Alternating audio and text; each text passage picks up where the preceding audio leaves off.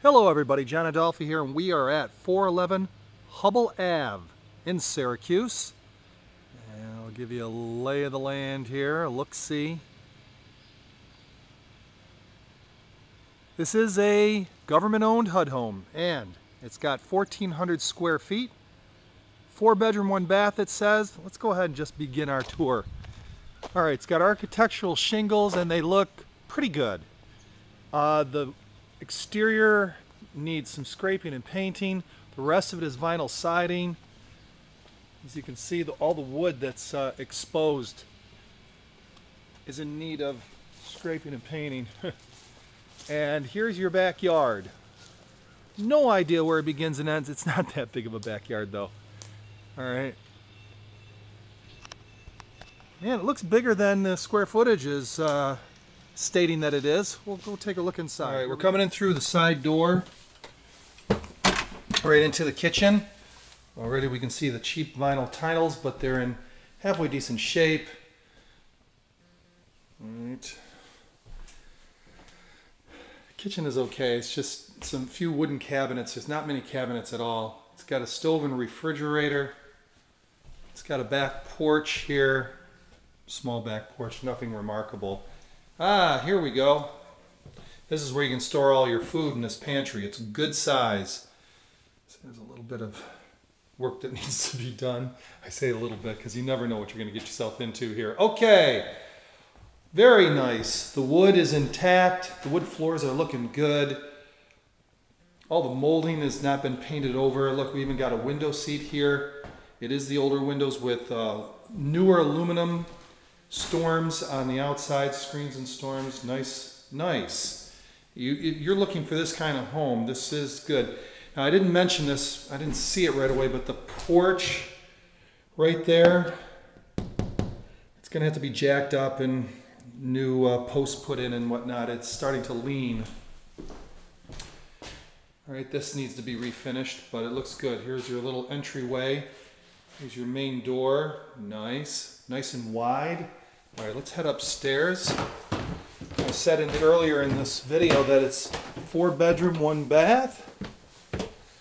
Square footage seems reasonable as far as the 1,400 as I shared earlier.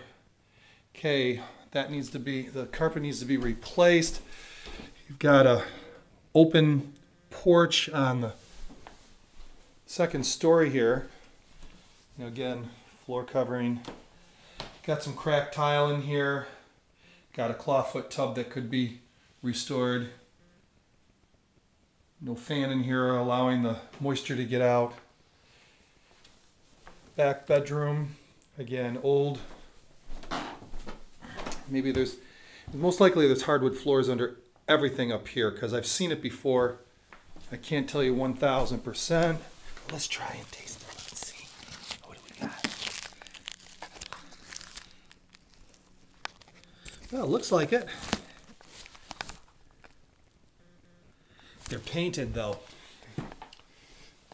And here's your last bedroom. All the bedrooms are medium size, so not too bad. Here's the last one. All of them are medium-sized bedrooms. And then up in the attic, yeah, that's what the color of the paint, I believe, they're used on the flooring. Okay, we're down in the cellar, and wow, look at that! It's one of the octopus furnaces. This thing is even huger than huge. Wow. Okay, hot water tank looks older. May work. Everything else just needs a good cleaning. You can feel the moisture down here, so you'd want to run a dehumidifier. You know what's great about these old coal furnaces that were converted to gas? There's so few working parts that they never break down. I mean, you know, and when the electricity goes out, when everyone else who's dependent on a blower to blow the hot air up into the ductwork, this goes by gravity, and it keeps you warm when the electricity goes out, because it's gas that's supplying the fuel, and that doesn't go out because the electricity goes out. All right, so little pantry area. Looks like you got circuit breakers going on there. All right, I'll give you my final thoughts in just. All right, let me just say this for the record. The furnace does not scare me in the least. It's going to cost perhaps $3,000 to $5,000 to have that thing hauled out there and then have a new one put in. So that's not the issue. The issue is the rest of the house. Look, the assessed value is $65,600. In 1992, it sold for $69,000. So you can kind of get an idea of what top value is going to be for this house. And at $59,000, oh man, thumbs down. When this gets into the 30s, then we can start letting the thumb start to rise, and you know the thumb does not lie. Give us a call, 695-6434, to get inside, see for yourself if this is the house of your dreams, and just remember, real estate is awesome.